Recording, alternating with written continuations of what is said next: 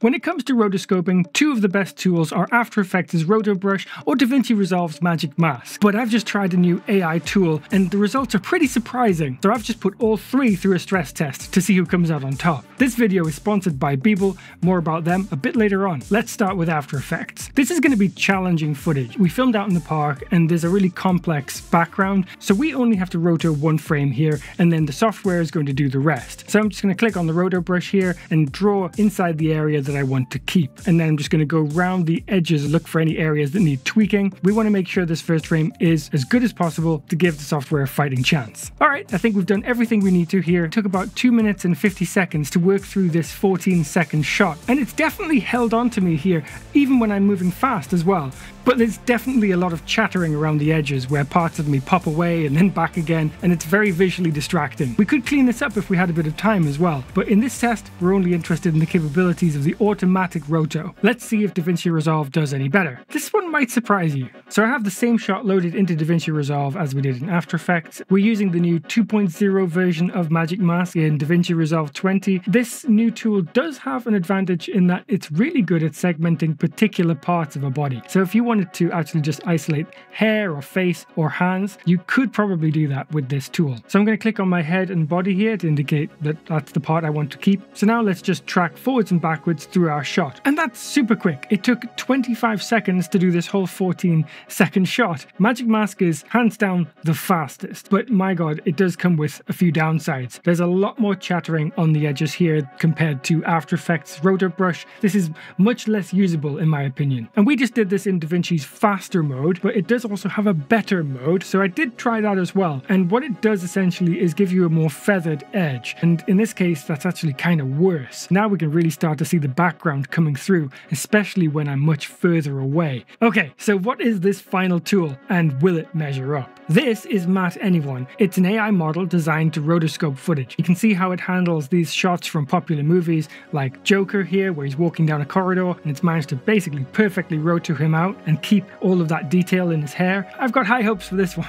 But using this on our own footage turned out to be a bit of a minefield. My first port of call turned out to be using VS Code. Basically run command line arguments to get it working. I don't recommend it. My second attempt was using Comfy UI, which is software built for running AI models, and it's node-based, it's not user-friendly, and it's got a steep learning curve. But then I found out that the sponsors of this video, Bivble, actually use Matte Anyone built into their relighting software. So I'm in Bivble right now. I'm just going to hit the button that says Video to VFX. Now we're going to select our footage, which is exactly the same clip we just used in After Effects and Davinci. The trick here to get Matte Anyone working, instead of clicking Generate Full Shot, we need to first hit Refine Alpha. That's going to tell Bivble that you want to use Matte Anyone. So we're going to actually select parts of the image that we want to keep. In this case, I'm just going to hit my head and my body. From here, we can just hit Confirm and then Generate Full Shot. Bibble's just finished processing our footage and it took about 18 minutes, but you have to remember it's not just doing the roto, it's actually generating a whole bunch of different maps that are used for video relighting. It's created normals,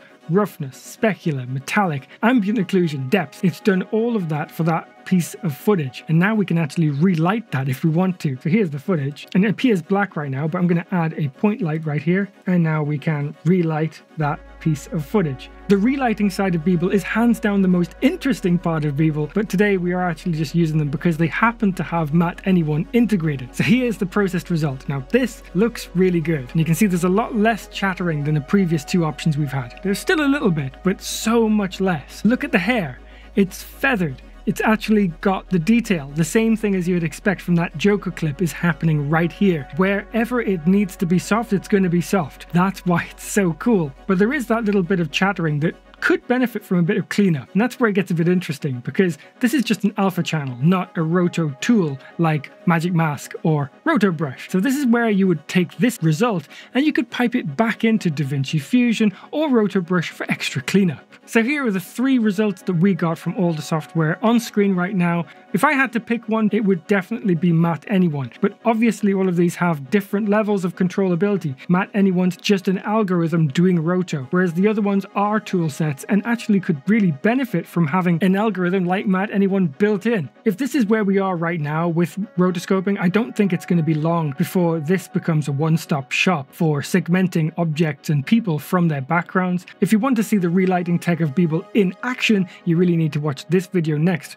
because we created a full virtual production short film in 24 hours and placed me in about 4 different Unreal Engine environments under different lighting conditions, and I'll see you there.